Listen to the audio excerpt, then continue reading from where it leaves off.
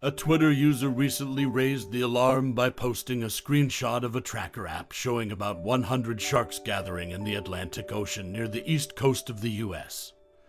A platform user with the handle @PunishStew tweeted early Wednesday sharks are amassing on the east coast with an accompanying screenshot of about 100 sharks along the US coastline.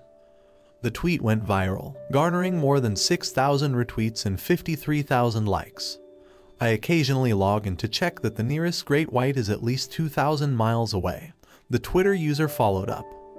The graphic came from shark tracking website Osarch, which attempted to calm unnerved social media users.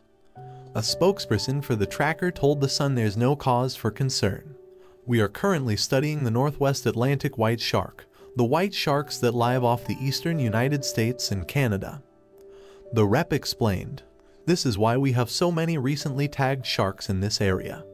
We have tagged 83 white sharks in the NW Atlantic." Dr. Christopher Lowe, director of the Shark Lab at California State University, said the predatory fish detections weren't terribly uncommon and that climate change is the likely culprit for the uptick in sharks along the coast.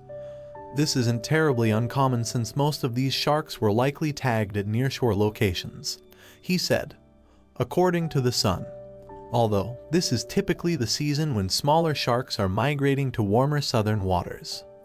He added, much of this pattern is likely attributed to changing oceanographic conditions caused by climate change.